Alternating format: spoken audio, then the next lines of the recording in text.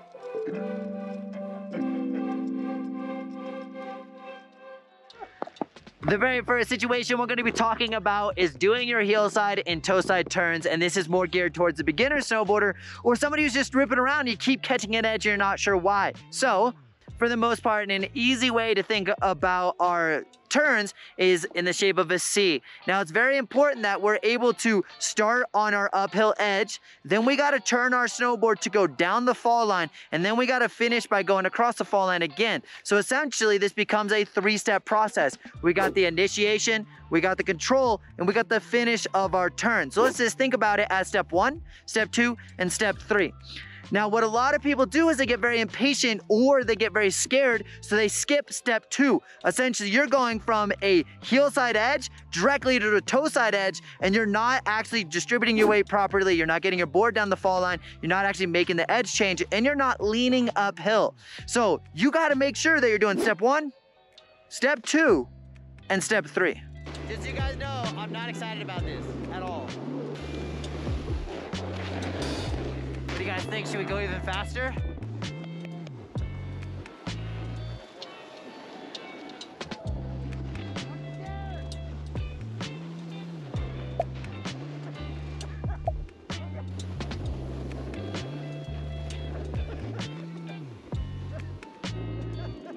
Oh my God. Make this turn.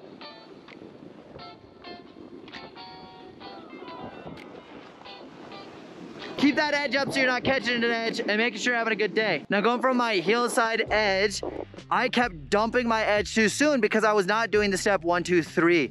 So I was trying to go heel side and then I forgot the step 2. Now the other big challenge that people have when they're making those turns, and the example that I had was I started on my heels and I transitioned to my toes really fast. And what I kept doing is I kept pressuring both of my feet really aggressively, causing my board to tilt, which resulted in a carved turn. But it's like riding a bicycle at 0.0001% like speed, mile per hour. All of a sudden you have no balance because you have no momentum.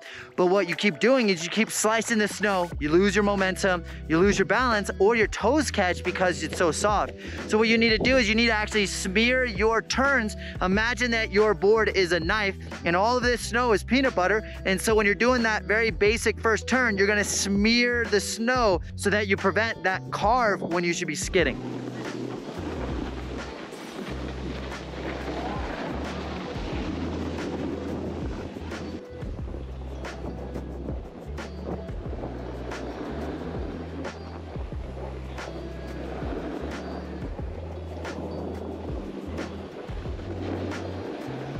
The next thing we're gonna get into is starting to get a little bit more advanced. So I'm gonna try my best to fall as best as I can. Make it look realistic, but not die, and hopefully don't scare Sean. Rip.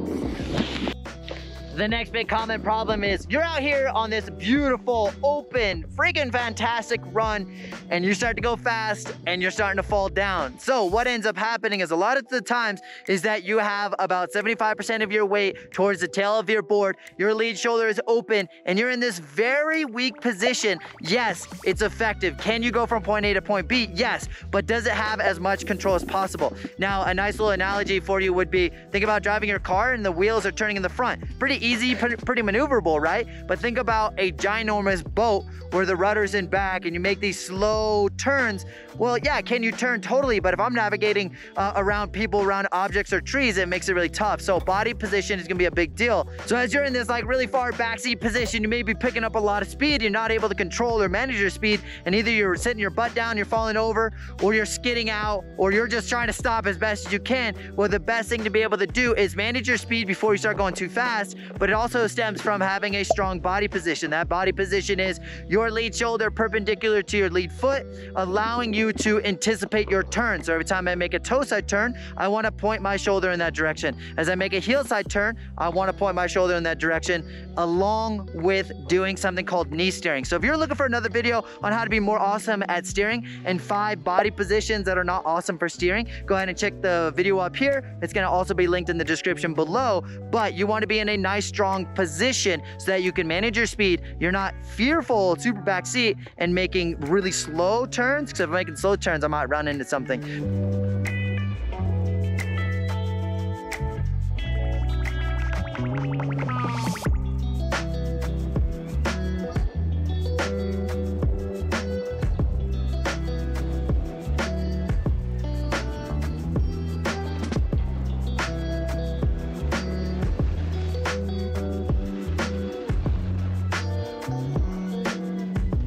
So right there, I started going fast, I started going backseat, I started panicking, and then I just gotta sit down, I gotta stop my speed, try not to die, but in the process, kind of got wrecked. What's up, little ripper? What's up, dude? Hi, wave. Hi, Yukio. Hi. How's it going? This is my friend Ollie. He's amazing. He freaking crushes it. He's another snowboard coach. He's amazing. Looks like they're sending backflips today, right? Are we sending backflips today? You gonna wave? Oh yeah, we're sending backflips. So we gotta hit her up. We gotta watch this for a minute. This is absolutely sick. The future of snowboarding is strong. Big shout out to Ollie. He's the man. All right, guys, so the next thing we're gonna be diving into is riding on steep terrain, and how the heck do we keep falling and how do we stay on our feet? Let's go. So we got a very super crazy steep run. So the most common problem that ends up happening is people will go so flipping fast and then they want to slam on the brakes and they put themselves in a body position that allows them to put a high edge angle, but then their center of mass is so far leaning back that they just slip out and then you're cooking down the mountain. So we want to make sure that we're in a strong body position. So I'm going to give you guys an example of how people fall, and then more importantly, how you don't fall and how we're able to ride this steep terrain, how we're able to put our brakes on without dying, because that's the goal. 3, 4, 5, 6.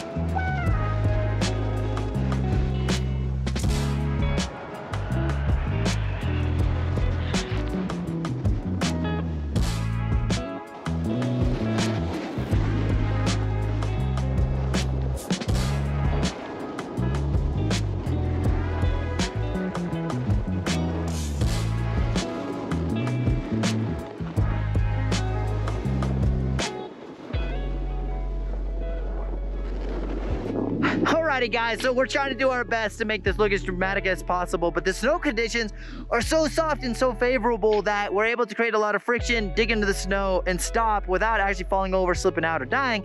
But I hope you guys get the point in the video. What keeps happening when I fall over is that my belly button goes so far back that I create a high tilt, but I just lean over too much. So the goal is to be able to keep your belly button directly over your hillside edge. You want to sink down by flexing your knees, getting your belly button lower, staying in a nice position, creating a high edge angle, but you're not allowing your body to fully tilt over where you fall over. You're more in this position.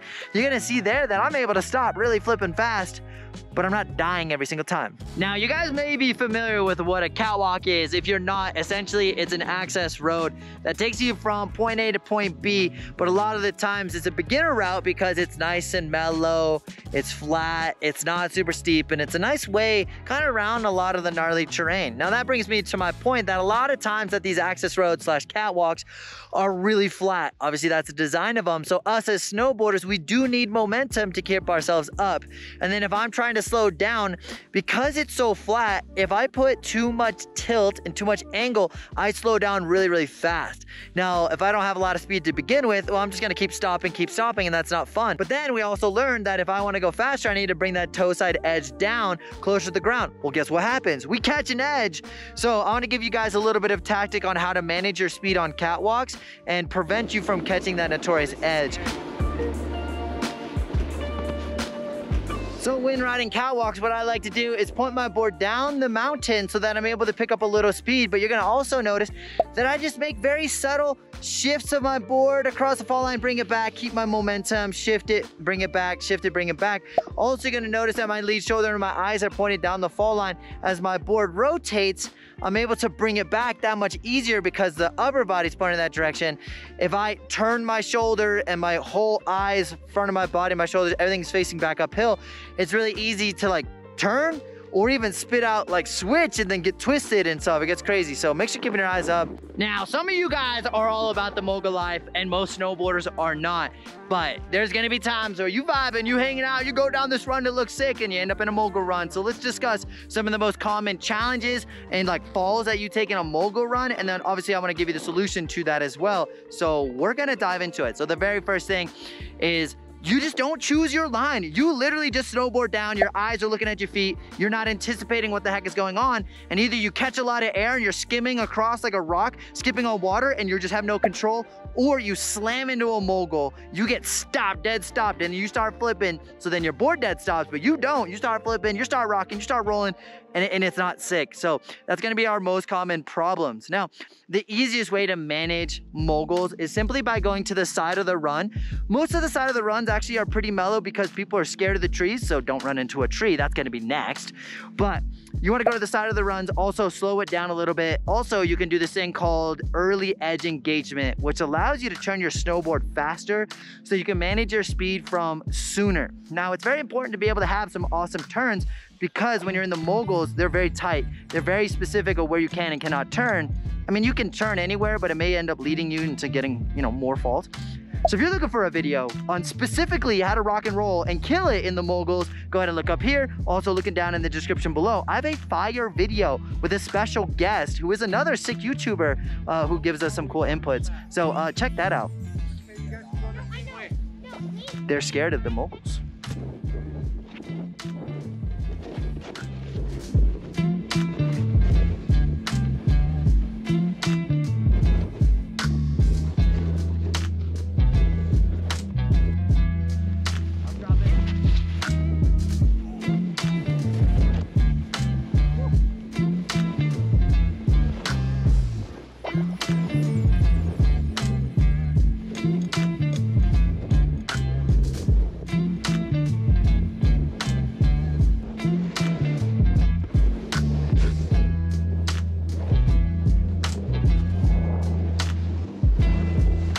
So again, when it comes to riding moguls, you saw that I was able to make some smooth, controlled turn.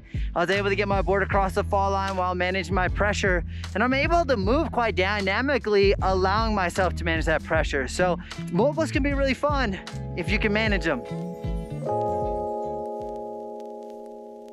A lot of people go ride trees so they can get some pow turns in. But in general, I just like riding trees because it's new, it's exploratory, it's so fun.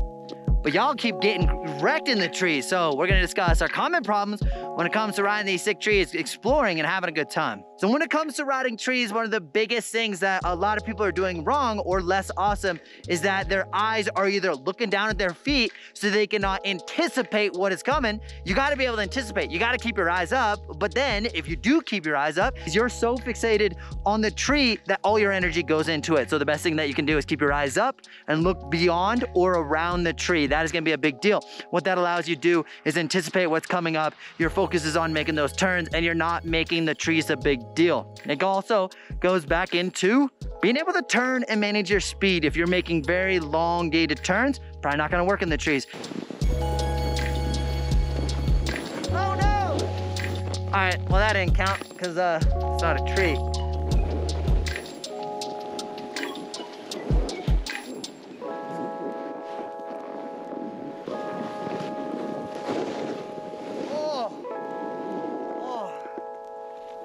I love you, tree. No trees were harmed filming this video. Just me. So the moral of the story is you just don't want to be so focused on it that you're running into it, and that's the whole, like, your existence is this tree, right? So go around, you know, just vibe, go flow, but keep your eyes up, keep your body position strong, look beyond. And let's go to the next one. Now we're in the park. When it comes to the park, it can be very finicky because there's so many different obstacles.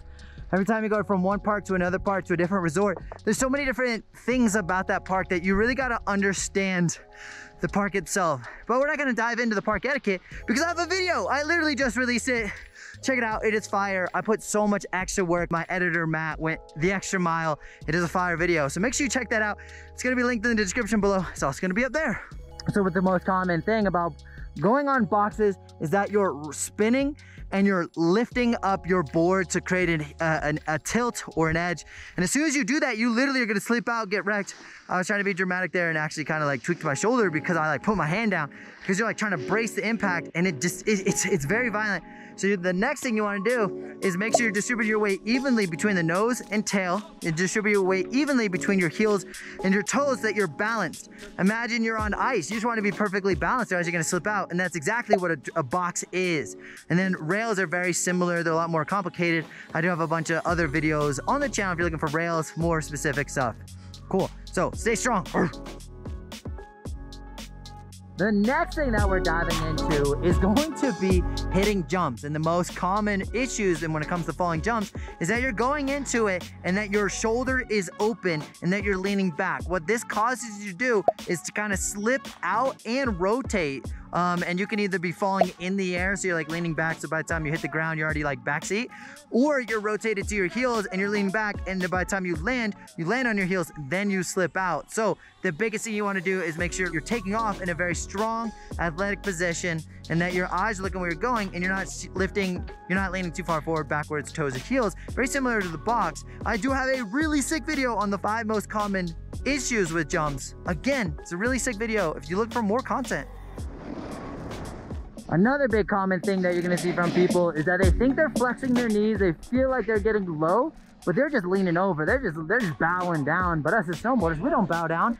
So keep your chest up, keep yourself in that strong athletic position and handle it. All right guys, so we got Tucker out here. Tucker's gonna explain what the heck he's doing with this giant torch and this giant rail. What do we got? So first thing we do when we see a rail sticky, or we get a rumor that it's sticky and not sliding well, come out with a wire wheel and wire wheel it down, make it nice and smooth, get rid of most of the rust. And then we heat it up with the old weed burner, as we call it, get it nice and hot, and then melt some wax on top, board wax for that, which is, really consistent with what we're riding on. So it's really nice to get them all juiced up and waxed. You guys heard it here first. And what's sick though, is we were just talking about, my biggest fear is just trying to hop on a rail, do a board slide, break a collarbone, right? I'm not trying to do that. So these guys are putting in so much of the extra mile, the extra details. They ride these features all the time and they're like, oh, they're sticky.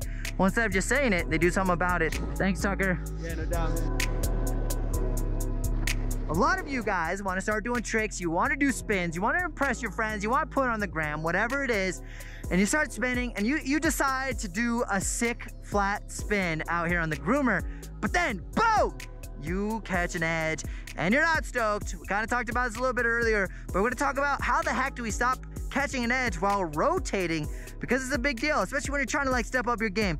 Now, when it comes to not catching an edge, it is absolutely critical that your board cannot go down the fall line. Now, it's very important that you have this awareness of where you are in time and space and uphill and downhill. Now, what you can do is you can use your ankles for the fine motor skill. Essentially, my whole body wants to lean uphill, but then at times I need to lift up my toes extra to keep that edge from catching, and sometimes I need to lift up my heels. Now, when I'm rotating, it's also important that I'm not looking straight down, because I'm looking straight down, I'm unable to have my perception of the world. It's a lot harder. You close off your point of view, your peripheral vision becomes pretty minimal. So you want to keep your eyes up, your spine up, so that you can see where you're going. You're gonna flex at your knees, and then you're gonna use your ankles.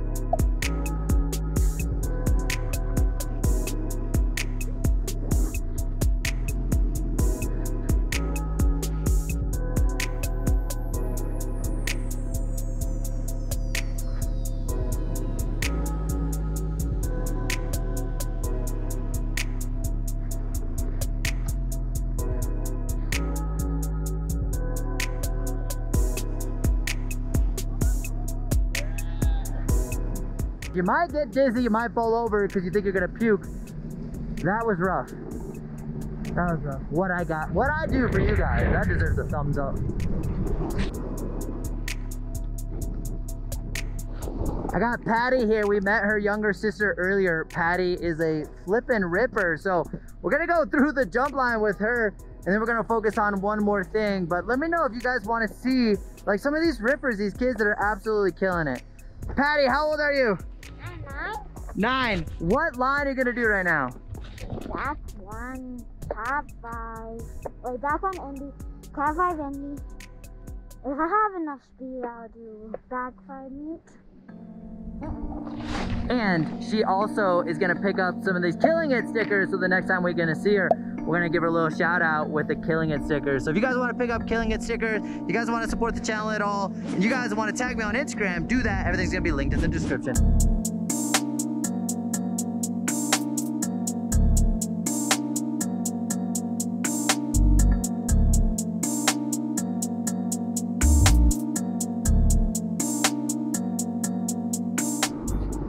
She almost got that Cat 5. What? She asked me so politely, she's like, hey Tommy, can I get a Killing It sticker? I want to put it on my board. I'm like, dude, that line though. This is one of my athletes, May. She's pretty awesome. All right, so if she gets this 100-foot rail right now, I'm gonna give her 20 bucks. You think she's gonna do it?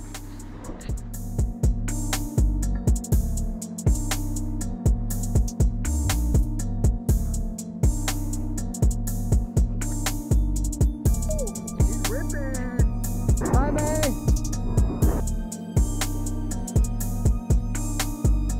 We got a nice little advanced one here for you guys. So we're gonna do Euro carves, but some of you guys are Euro carving, but you're falling over. Some of my carving videos on the channel are blowing up, so go check those out if you wanna. Now, one of the biggest things when it comes to falling over carving is you're not going fast enough, and you have too much edge angle where your center of mass is so far outside of the edge that you're just falling over. There is a point where you do have to go fast enough, allowing you to grip and rip the snow so that you stay up. So if you're going too slow, you're gonna have a bad day. Especially when it comes to those carving, you're gonna have to send it, you know, but not over send it. We're not trying to send it to the trees, but just enough.